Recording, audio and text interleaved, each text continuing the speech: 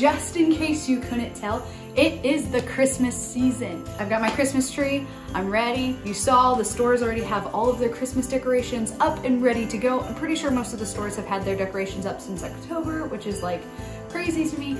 But one of my favorite things about this season are the words that people choose to use. Some of the words that people use are love and hope and faith and joy. Those are all words that we use a lot and are sung in a lot of the songs during the season, and it's just neat. And so today we're gonna take the time to define the word hope.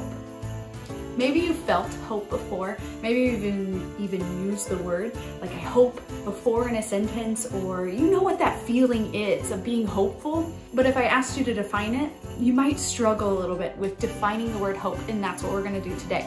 Hope. Now, some people use the word hope and wish interchangeably. Like with my Christmas tree here, my beautiful tree is missing something. It's missing all of the decorations. So I can stand here and I could wish that my decorations were on the tree. Okay, you guys ready? I wish all of the decorations were on my tree. Yeah, no, not gonna happen, right? Wishing doesn't change the outcome of something. I could stand here and I could wish all day long for my tree to be decorated. It's not gonna happen, right? Something has to happen instead. Hope. Hoping for something is a call to action. I hope my Christmas tree gets decorated before the end of the day. That's putting a deadline on it, and I'm gonna have to take some steps for it. So, you guys gonna help me out? We're gonna go grab decorations, we're gonna decorate this tree, because that's what hope is. It's a call to action. And in Romans 15, if you guys would join me, Paul actually writes to the church and he tells us that our hope is in God. So join me in Romans 15:13. May the God of hope fill you with all joy and peace as you trust him, so that you may overflow with hope by the power of Holy Spirit. Okay, so he's telling us right here that he is the God. God is the God of hope.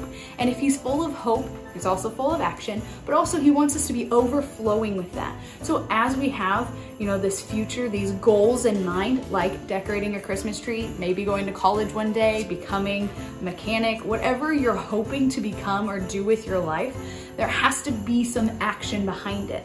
Okay, we can't just sit there and wish and think all day long. You could, but nothing's going to happen. Let's put our hope into action. Let's go grab the decorations. Ready? Go!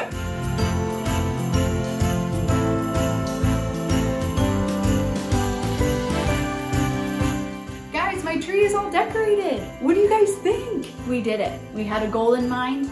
My goal was that we get it decorated today, and we did. My hope was put into action. When we have these goals, we have these promises in our lives, we have to take some sort of action. So I'm challenging you guys, what has God called you to that maybe you feel like, I'm never gonna get there? What actions are you taking? What process are you doing right now that will get you to that end goal? You can do it, guys. We'll be back next time to talk more about hope in action. See you guys, bye.